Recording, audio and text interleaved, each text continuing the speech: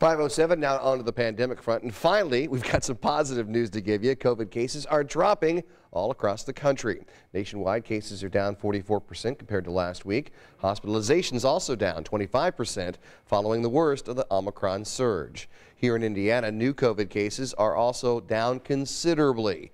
Yesterday, state health officials reported about 3,000 new cases. Now, that's still a lot, but nearly 3 weeks ago, we were talking about a record-breaking 17,000 cases reported in a single day. Hospitalizations and deaths are also down. We're moving toward a time when COVID won't disrupt our daily lives, a time when COVID won't be a constant crisis. COVID vaccines for kids younger than 5 could be coming soon.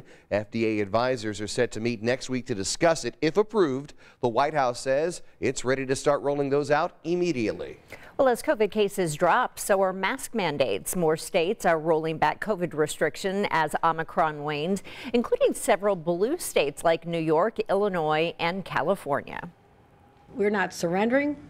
This is not disarmament. We're going to continue to be adaptable and responsive to the changing circumstances. Even though masks are no longer required at a lot of places, the CDC hasn't changed its mask guidance and is still encouraging people to mask up when indoors.